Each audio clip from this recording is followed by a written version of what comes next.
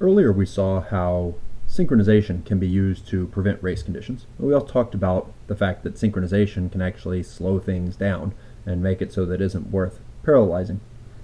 Speed isn't the only issue with synchronization. Turns out that over-synchronizing your code can lead to one of the other main problems with multi-threading, and that is deadlock. Deadlock occurs when a group of threads are waiting for each other. It could just be one thread waiting for another one to finish before it can do things. But basically they sit around waiting for each other and none of them do anything. That's deadlock. Now before we look at deadlock, I realized that all of the examples of race conditions that I had given were all using par. They were all using the parallel loops, or parallel collections, and then generally writing loops on them. And I want to make it clear that that does not have to be the case. We can make a race condition quite nicely with futures as well. So what I'm going to do is I'm going to make two futures, and in each one I'm going to add 1,000,000 to a counter.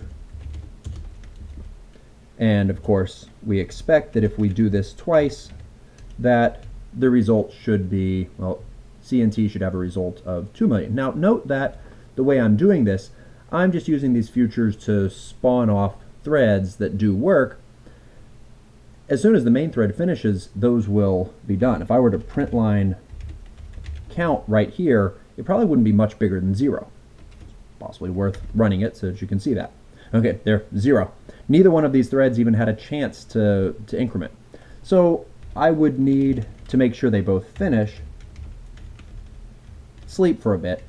Now, of course, the fact that I am doing this, the fact that I am taking some result that have been in the futures and I'm not doing a for each or a map or a filter on my future, that's probably a bad sign to start with. So, you know, the way that this is being done is not how we want it, but this should have been about 2,000,000. Clearly, it's not. Well, now you might argue it's possible that these didn't finish. So how about we do this? For each, and then print line F1 done. And we can do the same thing for the second one, F2 done.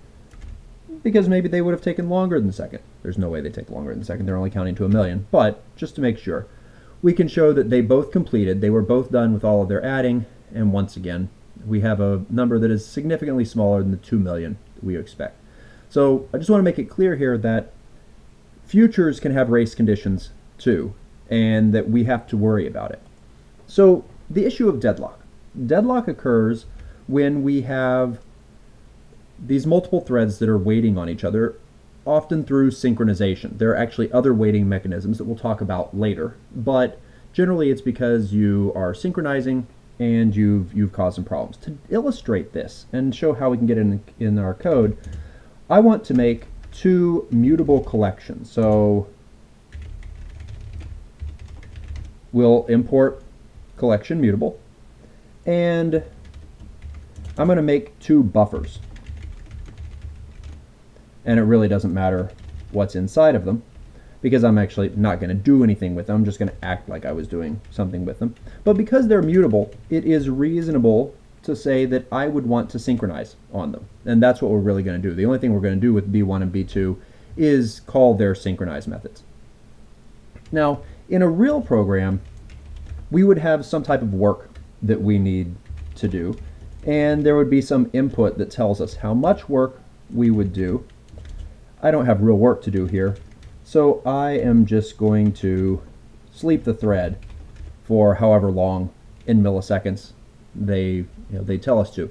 Once again, a real program, this would have real code, it would be doing real work. It would probably be doing real work on these buffers. So, how about this? Use buffers. We're going to pass in buff1, which is a mutable dot buffer of string, and buff2, which is another mutable buffer of string. And what I want to do in here, so the idea is we have some code. We're going to call do work twice. The first time the idea is it's only modifying things inside of buff1. So I need to lock it down. So I call synchronized on it, and then we do some work. And we're going to do 1 second's worth of work here. But then I need to do some more work, but this other work is going to modify buff1 and buff2. So I already have the lock for buff1, so now I'm going to synchronize on buff2, and I'm going to do some more work. We'll do another second worth of work here. Okay. Now I'm going to call this twice. I'm going to make one future that calls use buffers, and we'll pass it B1 and B2. Okay. Just to show that this can work, and actually I am going to, let's make this pause less than a full second because we don't really care about that.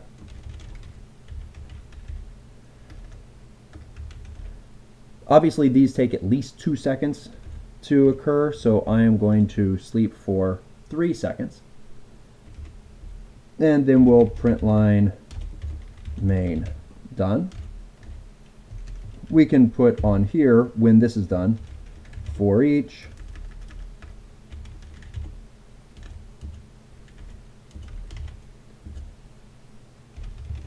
print line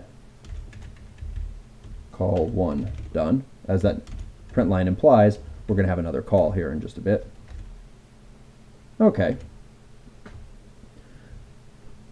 Let's try running that. Yep. Call 1 done, main done. Okay, no problem. Everything's happy. Now I'm going to call this same method, but I'm going to pass it B2, B1. So what's that going to do? Well, our first future is going to synchronize on B1.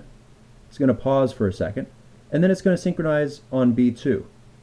Then it's going to pause for another second, and then it will finish up. The second call, this is now B2.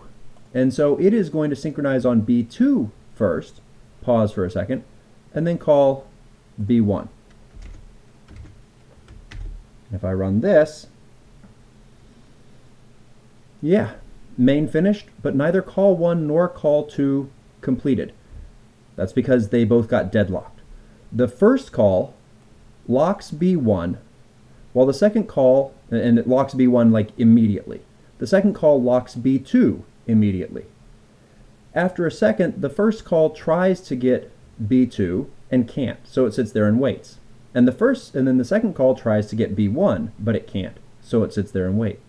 So they're both waiting on the other one in order to be able to do their work. Now this is a fairly simple and therefore contrived example, but the issue here really, if you have a lot of synchronization in your code, if you have many different calls to synchronize, it's not hard to have, you might not see a synchronized nested inside of a synchronized, but you could have this synchronized call another function or method that has a synchronized inside of it.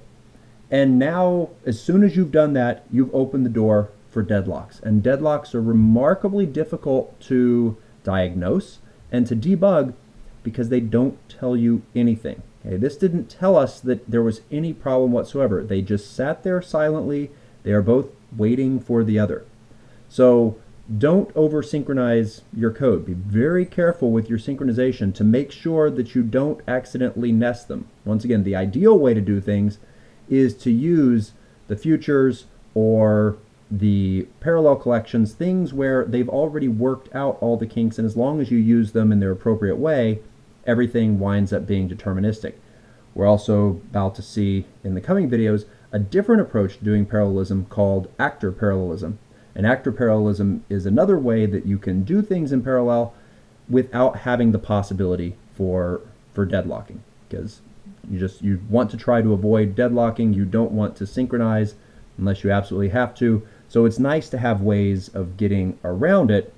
You just have to know that it exists in case you hit a wall where you absolutely have to synchronize something.